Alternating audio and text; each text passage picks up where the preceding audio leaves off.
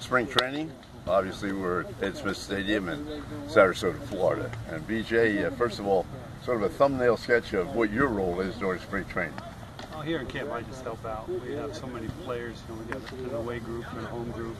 You have different fields running, so you're trying to have staff on all the different fields. And you have the big league guys over here, and back here, the guys who are playing for the day. So you need to be able to staff a few different fields. Well, I was talking to my son last night, and he said, well, who's that? I said, well, I understand BJ Surhoff is here. And that's when he told me about you had come down and were the speaker for the honorary dinner for all of them down at North Carolina. Yeah, that was the first pitch. You know, it's they kick the year off every year. And actually, I hadn't been able to get there for about 8 years because my kids were all in college. So it's the first time I was able to get back, and Mike Fox, coach, asked me to come speak. And I was happy to do it.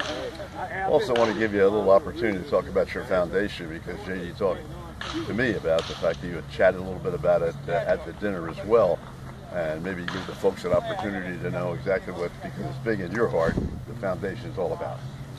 Well, I have an autistic son, and the foundation was founded by parents of autistic kids, and what we try and do is help families get through the day, get them information about how to navigate and to different stages of their life, people with disabilities, and not only autistic people, but with people with disabilities, things to look for, some signs, and to understand a little better. We're training med students and doctors and pharmacy students, dental students, so how to deal with that special population. And we do that around the state of Maryland, and it's really been a very, very successful type program. We get great feedback.